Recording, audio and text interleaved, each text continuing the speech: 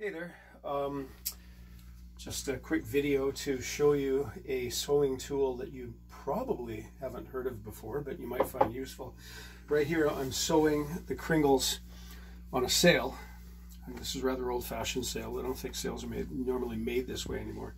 But the cringles are the loops to which the lines, the halyard, the tack, the clue, the sheet will be fastened to. And I'm drawing from my inspiration from Ashley's Book of Knots, which is a book well worth having. But in this case, I'm using, so this is like sailmaking, so this is sewing to the nth degree. I'm using sailmaker's needles. I'm not sure if you can see that, but it's a sailmaker's needle is triangular in the leading half of the thing with blunt edges, and it's forged rather than cast. If you've ever used a needle and it's snapped on you, it's because the thing was cast. These things are forged and they're quite strong. This is a number 12. A larger number indicates a larger size, which isn't always the case in, say, for example, cloth. I understand number 8 canvas is lighter than number 2. In any case, so I'm sewing the kringle, and I'm using my tools are the sailmaking needle, tarred halibut line, heavy number, I think that's number 12 halibut line, cake of beeswax, my jackknife. But I'm sewing through 8 layers of cloth, at least. And there's just no way, even with my iron grip, I can force that through. And as you can see, I can just about make it stick. But my tool of choice here is a harness maker's palm. And you've seen sailmaker's palms, the leather, they fit around the wrist, and they have a little spot like this. You can see those dimples there. Those dimples are to accept the butt end of the needle, right? You've seen sailmaker's needles, they come left and right. These are harness makers or collar makers' palms. My grandfather was a saddle maker, and I inherited this one from him. This one has the additional modification, which I think he probably did himself, that it has a hole bored right there. Because as it is, as you can see, it's crank-necked with a dish on the end, so you can push the needle.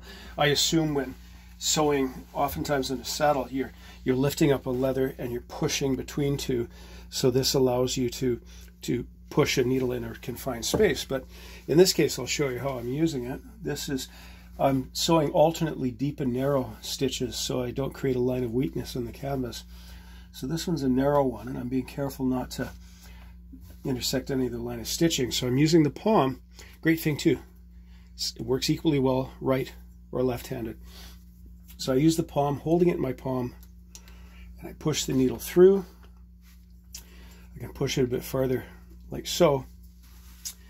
Now, there are cases where, because this is, as you notice, the needle is larger diameter forward than aft, and that creates a larger hole so that the yarn, the thread, can slip through more easily. But even so, the cloth closes up against it, and sometimes it's more than I can do to pull it out. So this modification of the hole, I slip it over the needle past the wide part, I cam it by twisting it, and that allows me to pull it through.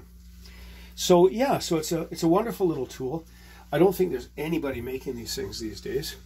It would be nice to see someone producing these in bronze. Those would be cool. But see, I'd inherited that one with his initials stamped into it. I picked this one up on eBay. So pardon me, they're out there. If you think you could find this of use, I really recommend having it, because it's a neat little tool. It fits nicely in the hand. It's cordless. It doesn't break, and in this case, it's the only thing that's allowed me to do the job properly. So once again, I push her through, and this is the sort of stress that a normal lightweight needle would break, would snap. But there we go.